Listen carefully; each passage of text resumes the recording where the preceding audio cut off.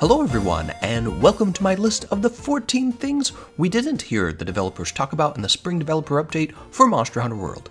If you didn't get a chance to watch the Spring Developer Update, I did make a highlights video that shows the 18 main things we learned from the video. There's a link to that in the description, in the comment section, or you can click up here. It's only 7 minutes long. The Spring Developer Update had a lot of new information in it for us. However, there are some things that we're still curious about, and I thought I'd go ahead and make a list of the main things I'm still curious about that maybe we'll find out more about in the future. The developers did say that there was going to be another video or another update essentially where they're going to go into more detail. So these are the things I'm still curious about. Maybe you guys can tell me what you're still curious about if I didn't list it in this video. Change number 1 that we didn't see. We didn't hear about a brand new weapon. Now that would be really big news, so if I was Capcom, I would be saving that till just before the release of the expansion, and Capcom actually seems to like to do that. For example, at the end of this reveal trailer, or reveal update, we noticed that they mentioned Arch-Tempered Nergigante is going to be available 2 days after the update, roughly, really just 1 day. So they really do like to hold on to surprises and then throw it out a day or two before it's actually going to arrive. So we don't know if a new weapon's coming. Maybe there's still a chance, I would say. I would bet there's a good chance there's going to be a new weapon, but right now we don't know. I'd be curious, what do you guys think if there was a new weapon? What do you think it would be? Number 2, here's a change they probably would have mentioned early on. There's really no reason for them to hold on to it. They did not confirm that Monster Hunter World would be made available for the Switch. This was one of the things that I especially wanted. I think that they have it on the PlayStation, the Xbox, and the PC. It would have been cool if they could have ported the game over to the Switch, even if it was like an older version of the game. Kind of like the way the PC lags a little bit behind, but yeah, they didn't say that they were going to do that, and that's a little bit disappointing, but it's not a big surprise either, I suppose. It was kind of a long shot wish. Number 3. So although we heard there were going to be changes to the Slinger Pod and the Clutch Claw, and we heard about the Lightbogen's new mod, and they did say that there were going to be changes for all the weapons, one of the things they didn't do was they did not confirm if we were going to be getting Hunter arts from the older titles or Hunter styles from the older titles. So we don't really know what the changes to the weapons are going to be like. We can probably guess that the Sword and Shield has been totally reworked though, because one of the very few things it did that was unique from the other weapons in the base game was you could fire Slinger Pods while the weapon was drawn. It really wasn't that big of a deal personally, but they've gotten rid of that. Now all the weapons can fire the Slinger Pods while drawn, so they have to have given, hopefully, the Sword and Shield a more powerful, robust moveset. It's not that the Sword and Shield really fell behind in terms of damage compared to the other weapons, it's just that I feel like the moveset was one of the least interesting movesets. It was just chops. You also got to use jump attacks occasionally, and that was about it. Change number 4 that we have not heard about is, will we be getting a new Siege monster? So I'm assuming Siege mode is going to return in Iceborne because honestly, even though I'm tired of fighting Arch-Tempered Koftaroth, I think she's actually one of the most successful aspects, multiplayer aspects of the base game. So if I was Capcom, I would launch Iceborne with 3 new Siege monsters, and it would rotate, something like that, to make sure that the players don't really get as bored. But yeah, I imagine Siege mode is going to come back because it's got to be the most played part of Monster Hunter World. And, you know, it's the whole RNG loot system thing, and that's another question you could ask. Is it going to be loot system based again? It probably will be. What happens to Koftaroth, by the way? We never kill her in the base game. Do we fight her again? Is she missing her horns and we have an actual battle with her and we actually take her down? Nobody really knows yet.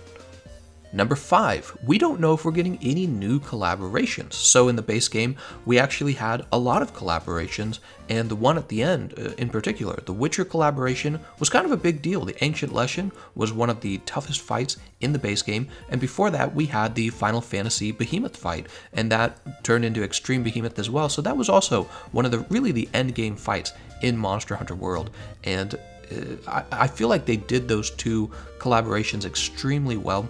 Not only did they introduce a monster from another game, but it was just very fun to fight them. I felt like the monster was one of the best crafted, both Behemoth and Ancient Leshen. I feel like they were 2 of the best crafted monsters in Monster Hunter World. So for Iceborne, they kind of have this standard to live up to in terms of collaborations. If they do any others, I hear a lot of people calling on they want a Sekiro collaboration or a Bloodborne collaboration or a Dark Souls collaboration. I personally would love that. As you guys know, I'm a big fan of FromSoft, so who knows what we'll get, but I would love to see a FromSoft collaboration. Change number 6, we know nothing about any of the new mantles. I imagine we're going to be getting new mantles from the Iceborne expansion. Also, what's going on with the palicos? So if you watch the reveal trailer, the new Iceborne trailer, you'll notice that at the end, your character, he gets hit by a giant snowball, if you want to call it. It could be like a boulder, right? And pay attention, he doesn't actually get knocked away. He goes into the fainting animation. That's the fainting animation. And then, of course, we see the palico float over him, drop a gigantic Vigor Wasp on top of him, and then your character gets back up and he's super happy, right? So I'm assuming what this is a revive, and I'm curious, is it just an upgrade to the Vigor Wasp, or is it an entirely new equipment for the palico? And how OP is that? Because now you can get feline insurance and 1 revive, I'm assuming, from your palico as well. So in theory, you could have 5 lives, which definitely just makes the game a bit easier, but for solo play, who really cares? It's not. I don't think it's that big of a deal. This isn't a competitive game or anything, but yeah, it shows you that there's very likely changes coming to the palico gear. What kind of changes are we getting to our gear? What about boosters, right? You got health boosters, affinity booster, the cleanse booster. Are we getting new boosters? So these are all questions we have to ask about the gear. Number 7, we haven't heard anything about Elatrion or Orochi Kirin. So the leaked list for the base game suggested we were getting both Elatrion and Orochi Kirin as a free DLC, right? So we got all these free DLCs. We got like Lunastra, we got Kulve Taroth, we got Ancient Leshen, we got Behemoth, but Elatrion and Orochi Kirin were on that list as well, and it never happened. And actually at the end, if you guys were paying attention, at the end of the developer update, you noticed that there was an apology for troubles that they ran into with the base game, Monster Hunter World, and that they weren't able to give us everything they had originally planned to give us. So the question now is, did those monsters get transferred over to the Iceborne expansion? Are we getting them in Iceborne? So will we see Orochi Kirin in Iceborne, and will we see Elatrion? And they haven't said anything about it. We didn't see anything about it in the trailer, so we're just going to have to wait and see. Change number 8 that we don't know about. Are we done with Arch-Tempered monsters? So Arch-Tempered monsters could, in theory, return to the end game of the Masterclass version, right? For the expansion, Iceborne, we get Masterclass. That's the new difficulty. Is Masterclass going to have Arch-Tempered monsters, or are they just strictly for the old game, right? The base. The other question I have is, when you play Masterclass, do all of the old monsters, the easy ones like Anjanath, do they become really difficult as if they were Arch-Tempered? Is this why we never got an Arch-Tempered Gyrototus, for example, or an Arch-Tempered Barrett? Is it because they're going to become really insanely difficult? One of the things I noticed when they were showing off changes to the weapons is they did show some of the old monsters, and they showed their players using what looked like new armor, but it was using old monster parts, so that was really interesting. Change number 9 that we didn't hear anything about, is there ever going to be crossplay? So I don't know, I doubt there would be crossplay between the PlayStation and the Xbox, but maybe there could one day be crossplay between the PC and Xbox. I suppose the problem with that is we now have confirmation that the PC is not going to be caught up to the consoles, unfortunately. I imagine if the PC was caught up to them, maybe they would have tried to implement crossplay between PC and Xbox. It's not impossible to have crossplay between Xbox and PlayStation, though. It's just a matter of, will Sony actually agree to this, and will they spend time allowing this to happen? I think it would be a really great idea, because Monster Hunter's not really a competitive game, and combining, the groups between each other would just mean that as the game loses players, the player base would remain fuller and more fun for everyone, really. Change number 10 that we didn't hear anything about, I would like to know if they're improving the arena. Nobody really plays Arena for all kinds of reasons. I've got a list of changes I'd like to see to Arena. Arena multiplayer should be easier to find. Arena should have maybe a unique monster that you can only fight in the arena. That would be cool. Arena should have some more unique rewards. Arena scoreboard on the PC needs to be protected so that cheaters can't hijack the scoreboard.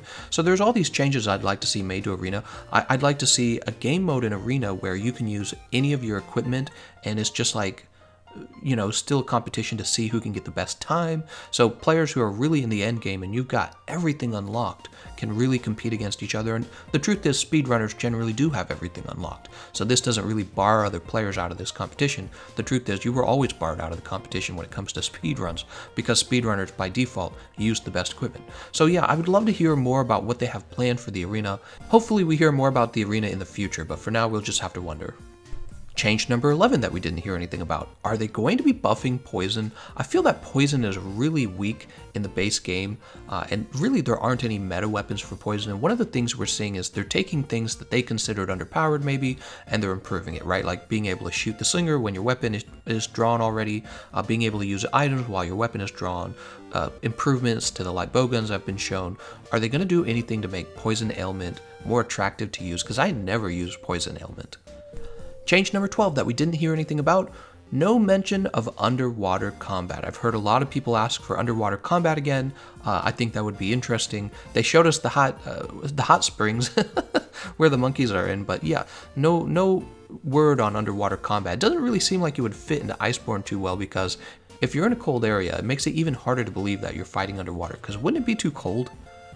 Change number 13 that we didn't hear anything about. Are there going to be any changes to the player's room? So currently you go into your room, it's kind of this smaller area in the game, and you can hang up your endemic life in the room, and that's about it. One of the things that I would like to see changed to the room is that versus certain monster fights, you can actually hang up like the monsters, I don't know, like their head or something, as a trophy to show that you've defeated the monster. Something cool like that, or just something more interactive to do in your room, because currently just having it be for the endemic life makes it kind of a passive experience, something that you don't really think about too much, and something that you don't really get too excited for. But I feel like they could do a lot with the room, you know what I mean? It really should be a place for your trophies.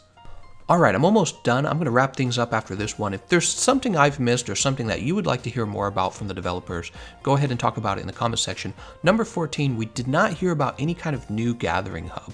Okay, so maybe they're not going to talk about the gathering hub because they're going to wait until they have something to say about the siege monster, because at this point we all know the gathering hub is basically for the siege monster.